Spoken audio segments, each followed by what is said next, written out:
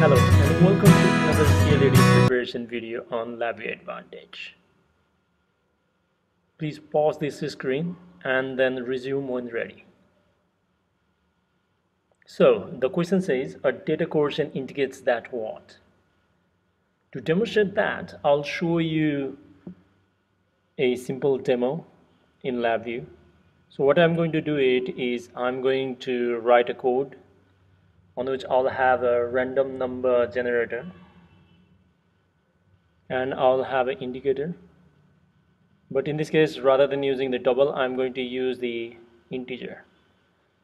So as you can see, there's a red dot that basically shows the data has been converted into the required data type during the runtime. So this is what we call data coercion.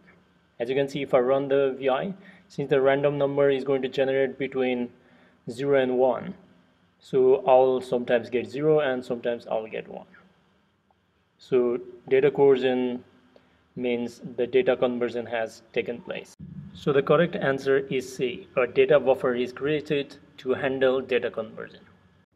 Please like, share and comment on this video, and please do not forget to subscribe to this channel for future LabVIEW videos. I'll see you next on another CLD preparation video.